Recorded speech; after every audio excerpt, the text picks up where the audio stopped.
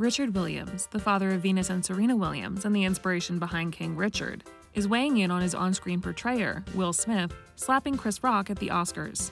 The retired tennis coach told NBC News in a statement, via his son, Chavoita LeSane, "We don't know all the details of what happened, but we don't condone anyone hitting anyone else unless it's in self-defense." LeSane declined to share further comment when asked about Will's Oscar acceptance speech, in which the actor seemed to draw comparisons between his actions and Richard's protectiveness over his daughters.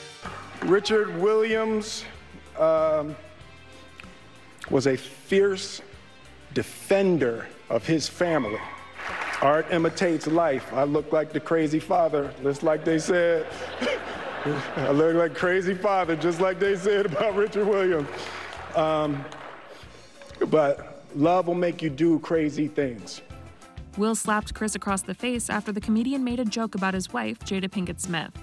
The following day, he took to Instagram to apologize for his behavior, writing, "Violence in all of its forms is poisonous and destructive. My behavior at last night's Academy Awards was unacceptable and inexcusable. Jokes at my expense are a part of the job, but a joke about Jada's medical condition was too much for me to bear, and I reacted emotionally." Will also wrote a public apology to Chris, telling the top 5 actor in part, "I was out of line and I was wrong. I am embarrassed, and my actions were not indicative of the man I want to be. There is no place for violence in a world of love and kindness." The Oscar winner additionally apologized to the Academy, the show's producers, attendees, and viewers, and ended with these words, "I would like to apologize to the Williams family and my King Richard family.